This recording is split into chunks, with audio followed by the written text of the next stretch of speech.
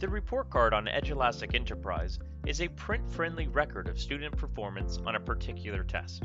This information can be printed out so you can send home with the student to give a progress update to the parents. To access this feature, you can go into the Assignments tab, click on the Assessment and Live Classboard.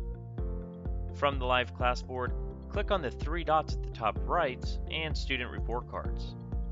Once you've clicked that, you'll see that you have some additional options over here you can choose from, and in this case I'll just leave them all and generate.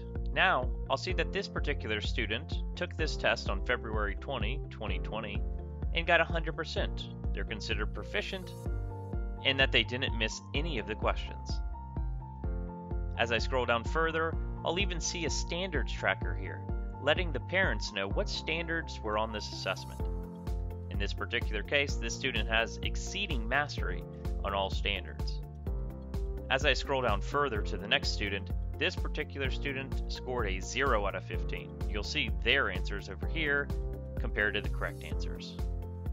Again, as I scroll down, I'll see that the student has not mastered any of these standards. This terminology could be different depending on how your district set this up. Printing this report will be dependent on the device you use. If you're using a MacBook, you can press Command P to print this report. If you're using a Windows, you can press Control P and that will bring up your print options to print this report.